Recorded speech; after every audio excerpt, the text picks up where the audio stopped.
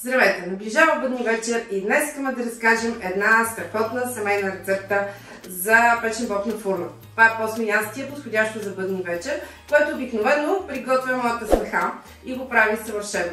Днес ще се опитам да го направя пред вас и много се надявам, че ще ви хареса и ще го изпълните за светлия празник. Благодаря ви, че сте с нас, ние сме Безрукова и започваме. Това са 30 грама боб, който съм купила от магазина, той е сорт Доброжанка. Той е седял цяла нощ накиснат в студена вода. Слагаме го в една тенджера, доливаме около 1 литър вода в тенджерата и го оставяме да заври. След като заври боба, първата вода трябва да я изхвърлим. Някои изхвърлят и втората вода, някои само първата. Ние ще изхвърлим първата вода, ще долеем студена вода в тенджерата и ще продължим да варим. Варим 30 минути, а в това време ще приготвим зеленчуците. Зеленчуците, които ще ни трябват, са лук, моркови, целина и чесън. Нарязваме ги на ситно. Това е обикновен стар лук. Една по-голяма, една по-малка глава ще нарежем. Целина. Може да използвате глава от целина. Може да използвате като мен селъри, каквото имате. Аз съм го обелила и ще го нарежа на такива копченца. 2 моркова. Не много големи и не много наситно, за да се виждат пак в гозбата. И 5 скилидки чесън. Може да се старате да го режете много наситно, защото той от това, че ще се готви дълго с боба, буквално ще се стопи, ще се изгуби в ястието.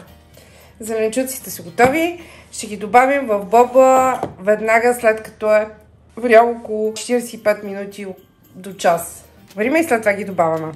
След 2 часа нашият боб е напълно готов. Слагаме една супена лъжица червен пипер. Слагаме сол на вкус.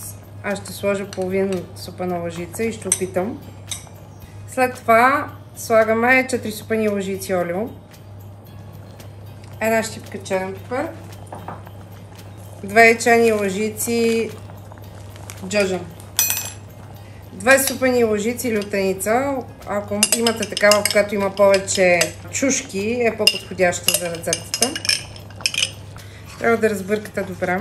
Една чайна лъжица чубрица. И една кафяна лъжица шарена сол. И сипете в тава, в която ще го сложим във фурната да се пече. Слагам малко олио на дъното на тавата и сипвам вече готовият боб. Слагаме го във фурната за 20-30 минути, като когато започне да се образува кора отгоре, ще го разбъркваме. Опитайте го на вкус, ако ви е нужно още сол, можете да добавите.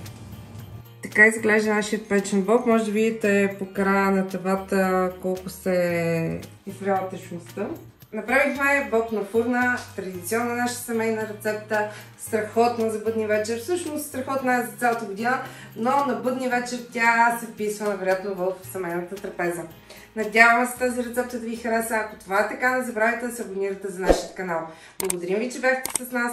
Светли празници, ние сме Безрукова.